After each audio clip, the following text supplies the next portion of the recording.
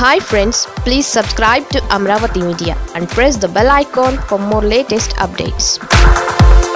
అడ్డంగా ఇరుక్కున్న పవన్ కళ్యాణ్ ఇజ్జత్కు సవాలు చేసిన ఎమ్మెల్యే రాపాక. ఏపీలోని అధికార వైసీపీపై తీవ్రస్థాయిలో విరుచుకుపడుతున్న జనసేన అధినేత పవన్ కళ్యాణ్కు రాజకీయంగా కొత్త ఇబ్బంది వచ్చి పడిందనే టాక్ వినిపిస్తోంది. జనసేన ఎమ్మెల్యే రాపక వర ప్రసాద్ పవన్ కళ్యాణ్ను ఉద్దేశించి చేసిన కొన్ని వ్యాఖ్యలు ఇప్పుడు ఆయనకు కొత్త తలనొప్పిని తెచ్చిపెట్టే అవకాశం ఉందని ప్రచారం జరుగుతోంది. ఎమ్మెల్యే రాపక వర ప్రసాద్కు జనసేన షోకాజ్ నోటీస్ ఇచ్చిందంటూ సోషల్ మీడియాలో ప్రచారం జరిగింది. అయితే తాము రాపాకకు ఎలాంటి షోకాజ్ నోటీస్ ఇవ్వలేదని ఆ పార్టీ వివరణ ఇచ్చింది. కానీ జనసేన ఈ ప్రకటన చేసే లోపుగానే రాపాక టంగ్ స్లిప్ అయ్యారు. పవన్ కళ్యాణ్పై గట్టిగానే విమర్శలు చేశారు.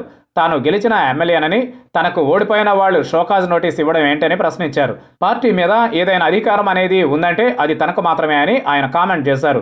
తాను ఎవరి భిక్షతోనూ ఎమ్మెల్యే కాలేదని, సొంత శక్తితో ఎమ్మెల్యేగా గెలిచానని అన్నారు.